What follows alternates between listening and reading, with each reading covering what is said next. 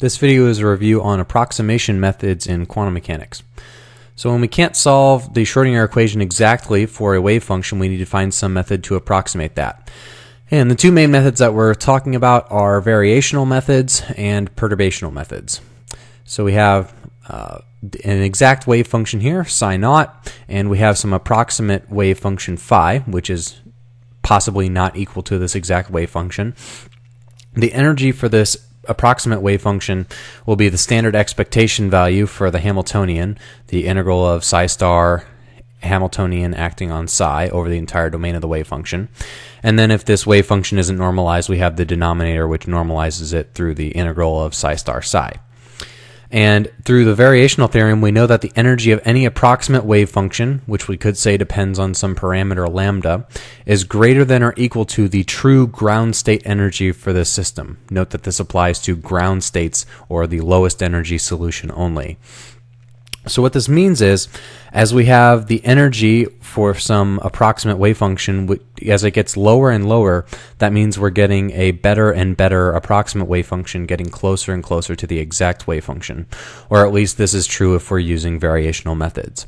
So what we do in this case is make our wave function depend on some parameter, which we might call lambda here, then calculate our expectation value of the energy, differentiate with respect to the value of that parameter and set that equal to 0, and then hopefully you have a minimum with respect to the value of that parameter in your energy, and thus you have the best possible wave function within that functional form.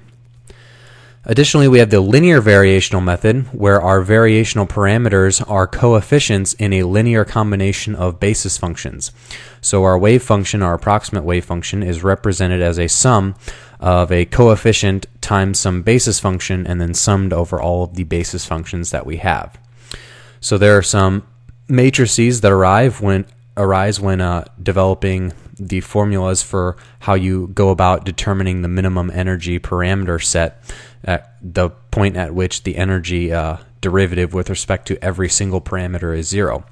You have these matrix elements in the Hamiltonian matrix, where you have the integral of basis function I star times the Hamiltonian acting on basis function j, and you have the overlap integrals of the overlap matrix Sij, the integral of basis function I star times basis function j over the entire domain of the wave function.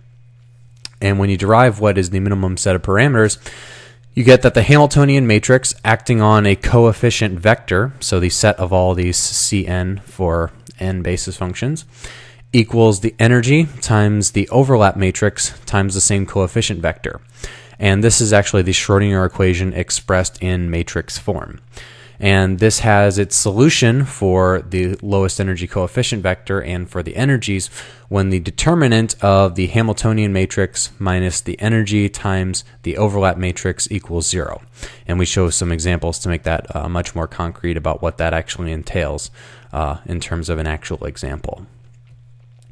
Then in terms of perturbative methods, we have perturbation theory here, and that is that we have some total Hamiltonian H, which is partitioned into a reference Hamiltonian H naught or H0, plus a perturbation which deviates from this reference system. So this reference system is chosen such that you have an exact solution to the Hamiltonian, to the Schrodinger equation for it, that H naught psi naught equals E naught psi naught. So you have the energy and the wave function partitioned in these levels, where you start with the zero order energy E naught and the zero order wave function psi naught. And what we do is we add in this perturbation and add in successive corrections to both the energy and the wave function if desired.